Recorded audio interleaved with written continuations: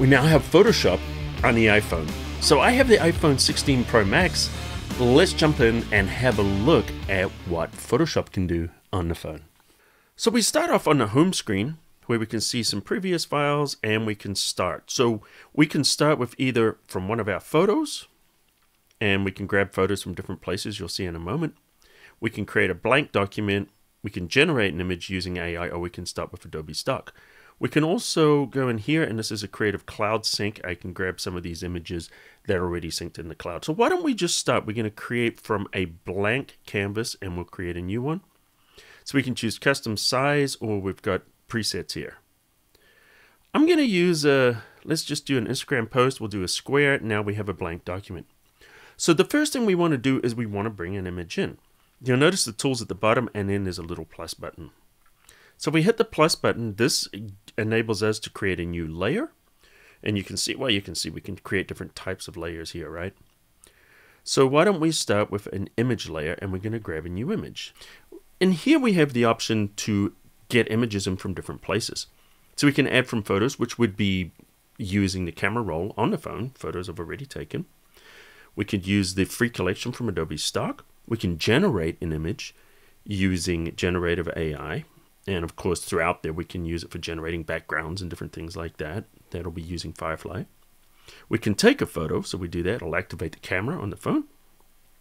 Add from files. Or what we're going to do now is we're going to add from Lightroom.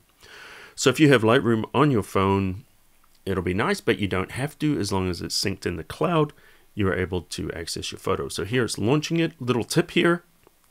If you want to make it quick so you don't have to scroll forever, make a collection, and I've named it number 1 training. So the photos I want are right here at the top.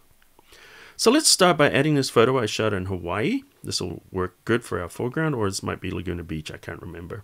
And then we're going to click open. All right, we want to scale this. So all we need to do is just tap on it with our finger. And notice that the bounding boxes are there. Now, we can't pinch, because if we pinch, what it's going to do is it's going to change the size of the canvas. So what we need to do is just grab the corner here, and then we can drag the size, and then just kind of move it into position. Great. That's a good starting place. I want to apply that, so just tap away. Now, what we want to do is cut out this top part. So what we're going to do is select the photo by tapping on it. And you'll see the option to create a mask. Now when we go under here, there's different types of masks. There's tap select, which is probably the best for selecting specific objects. But then we can use quick selection brush, we've got a lasso, object selection, and then of course we've got some marquee selections and magic wand. So what we want to do is notice at the top here, this is very much like the object selection. It'll show areas that can be selected. Ground is one, water is another one. So let's grab the ground. And notice now it's selected. But what I want to do is I also want to include the water in the foreground. So we have the ability to add. Notice we can add, we can minus, or we can add by selecting those two options here. We're going to add, and then now we can use a quick selection, or we could use the lasso. So if I grab the quick selection, I can just tap in here. And I'm just dragging my finger in there, and it's selecting all those different areas. If I wanted to use the lasso, I could do that and then just make a selection around there, and that's going to add all the areas that I want. Hit the little check mark to apply it, and we can see, okay, yeah, that's looking pretty good. So what I want to do now is I want to bring in an additional layer, because this is Photoshop after all, and we want to use layers. So see this little down arrow, just do that, and that will apply it, take us back to the tools, and let's hit the plus. Once again, we'll use the image layer. We're not going to generate anything. We'll just work with Lightroom for this entire tutorial. And then we're just going to tap in here. And I'm going to grab this shot here that I shot in Casper, Wyoming. And just hit open. Great. Now we want to position it. So just tap it. Once you see the bounding boxes, you know that it's now selected. Drag it up.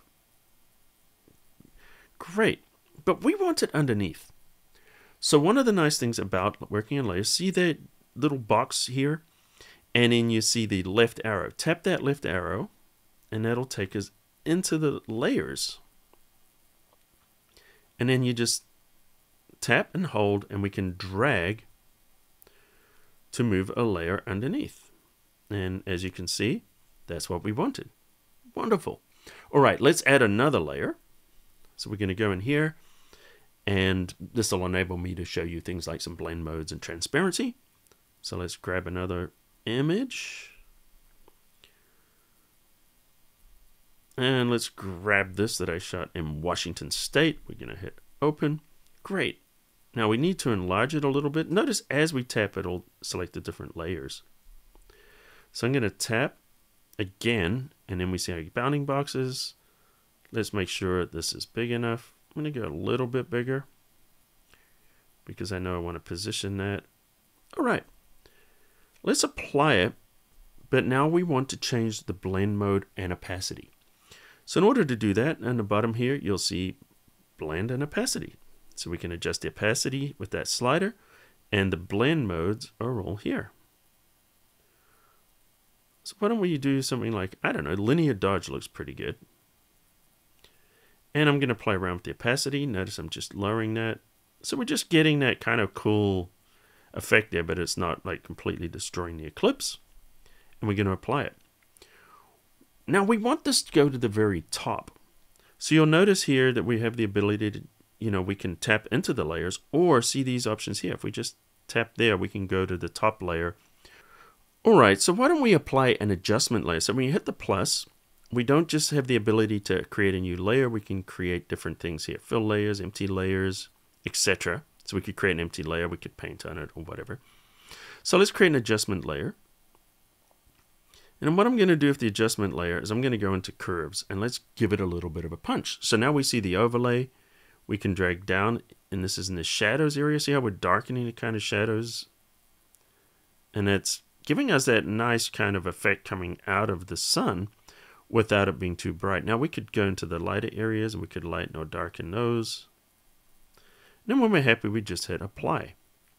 Now, the problem with this is it's not affecting all the layers. It's only affecting the top layer. Notice that? So let's go into the layers. We're just going to tap here into the side to get into the layers.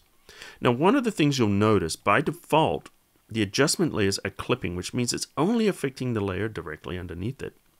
I want to affect all the layers, so we're going to hit the little menu here, and then we can choose unclip layer.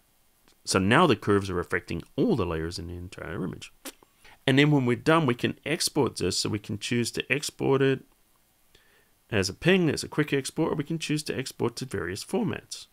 All right, so that's a little bit of a walkthrough of some of the capabilities inside of Photoshop. So you can download this on the App Store. It's available for the iPhone right now. Check it out. Let me know in the comments underneath what you think about this. So anyway, if you're new, welcome to the cafe. Hit the subscribe button, turn on notifications, and until next time, I'll see you at the cafe.